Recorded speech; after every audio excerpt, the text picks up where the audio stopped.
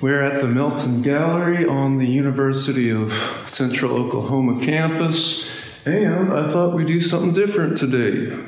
We spend our time mostly talking about how to make paintings, but I thought for a change we'd look at finished paintings, namely mine.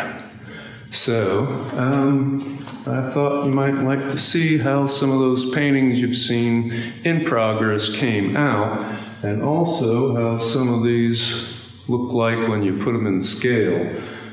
These monumental ones I find don't quite come across in reproduction. But we also have our Nostalgia series of most recent paintings all hung and framed up. And we can look at some oldies but goodies. But let's start from the beginning. The name of the show is Mindscape. I call it subjective realism.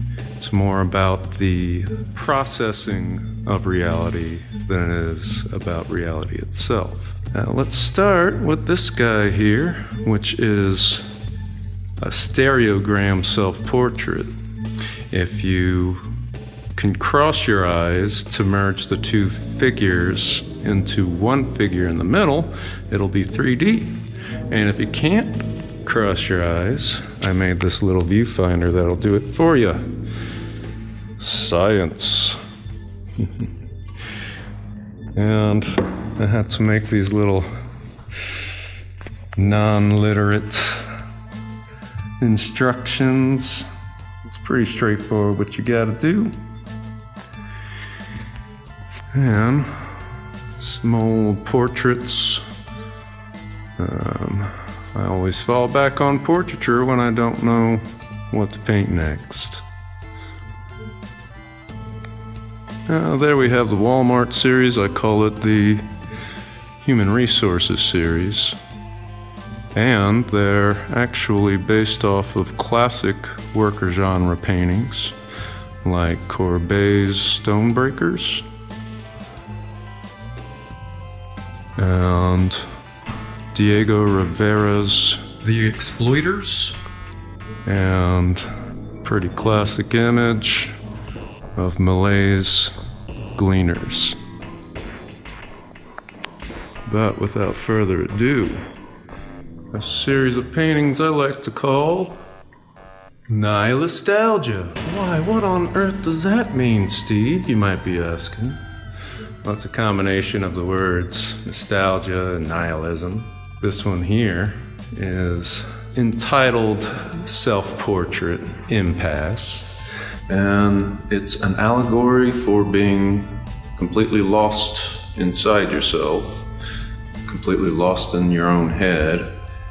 It's broken up into 3 parts, and that is symbolic of the heart down below, represented by a fading ember with feet prints obsessively pacing around it. In the center you have the dark forest of the soul, and up in the sky the branches form this maze with no object to it. It's basically an answerless riddle. And this one looks familiar, doesn't it? Well, it's finished. And I don't know, I really like those grackles. They're scrappy little scavengers. You can usually find them, especially in the Walmart parking lot. So shoot me in the face. I like scavengers.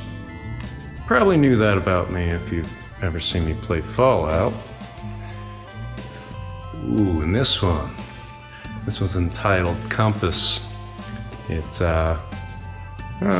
like a moral compass, like a spiritual guide, sort of akin to, I don't know, Two-Face flipping a coin, right? Yeah.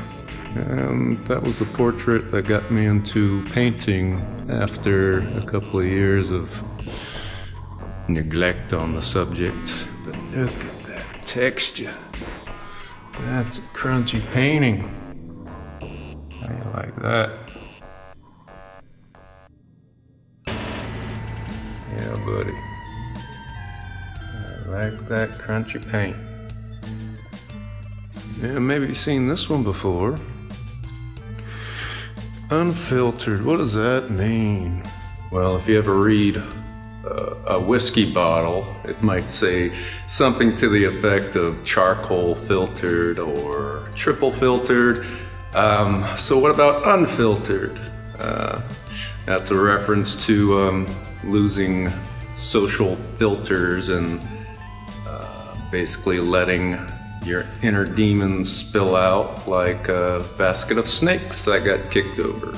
The whole thing's intended to look like a Jack Daniel's bottle label. So hence the text and the slithering line work, visually alluding back to the snakes.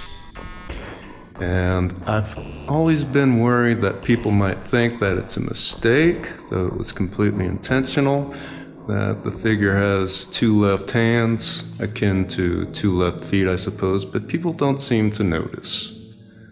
Now this series of square paintings, I call them song paintings because they're all based off of songs I've written. In some cases, they could be based off of a single line. In others, I try and actually capture the aesthetics of the song and the visual aesthetics of the painting. Let's have a listen.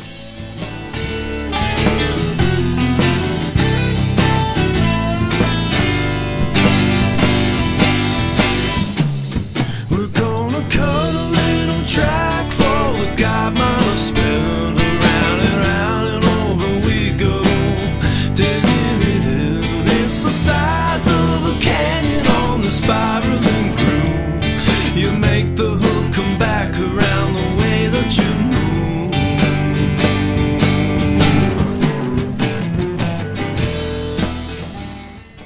Can't you imagine the arrogance all of history has led to us?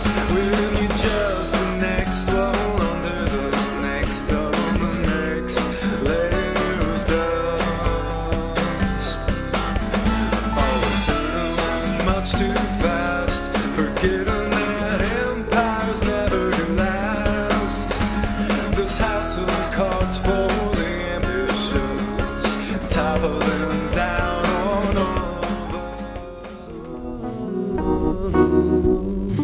Did the tree ask to be spurred from a certain spot? There are things we cannot change, but at least you can entertain the thought. Is it all out of your control?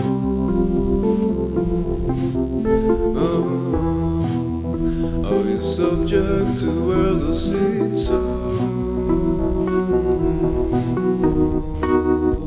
Here's a little knick-knack. That was just basically a painting demo that turned out really well. It's encaustic paint, which is wax-based paint. And it's another scavenger, a little stray mutt. This work here, it is analyzing humanity as a species. This one here is called Horde, and the ant tunnel, ant farm texture in the background is supposed to contrast with the grid-like pattern of the cityscape, or the satellite view of a city. The message here is that humanity has built this huge communal existence for itself, but biologically we're not quite there yet. We're still trying to stake our own claim. It's about civilization outpacing evolution, basically. And this is titled Parliament. It's a triptych which is typically associated with, maybe religious paintings. There's a trinity of violence going on here. And the message is that humanity is a pretty awful animal, right? But we are remarkable in that we have the choice to side with our sapient side. Though if we deny the very existence of that animal nature, we can actually open the door for it to manifest itself in our behavior. Well, thank you for coming on a gallery trip with me and bearing through my little show and tell. And perhaps next time we'll actually be doing some painting, but I'll see you next time on, you know. Sorry about the mess, but let's paint.